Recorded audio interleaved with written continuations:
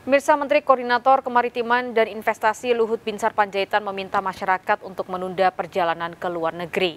Saat ini temuan kasus varian Omicron merupakan kasus impor yang didapat dari pelaku perjalanan luar negeri.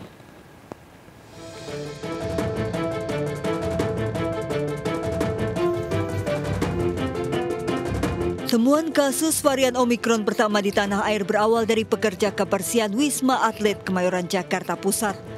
Pemerintah pun menemukan 2 kasus baru lagi WNI yang baru tiba dari Amerika Selatan dan Inggris. Dari kasus pekerja kebersihan, pemerintah menelusuri dari mana pekerja kebersihan tersebut bisa tertular varian Omicron.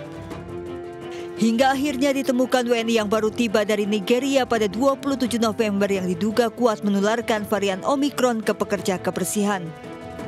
Berdasarkan temuan tersebut, masuknya varian Omicron di tanah air seluruhnya merupakan kasus impor yang didapat dari pelaku perjalanan luar negeri.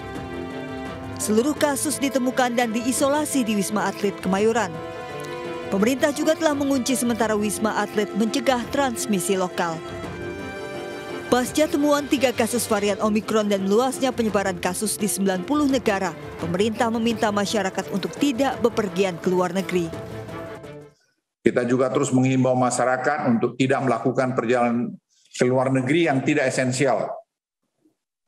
Saya ulangi, pemerintah menghimbau masyarakat untuk tidak melakukan perjalanan ke luar negeri karena begitu parahnya keadaan sekarang mengenai Omicron di seluruh dunia. Oleh karena itu, kami memutuskan rapat tadi sangat mempertimbangkan, saya ulangi, sangat mempertimbangkan untuk meningkatkan masa karantina menjadi 14 hari jika penyebaran varian Omicron ini semakin meluas. Sebelumnya pemerintah melarang pelaku perjalanan 11 negara masuk ke Indonesia karena peningkatan kasus di negara tersebut akibat varian Omicron. Namun Senin siang pemerintah menambah daftar 3 negara baru yang dilarang masuk ke Indonesia, yakni Inggris, Denmark, dan Norwegia, serta mencoret Hong Kong dari daftar. Sehingga saat ini pelaku perjalanan dari 13 negara tersebut dilarang masuk akibat varian Omicron.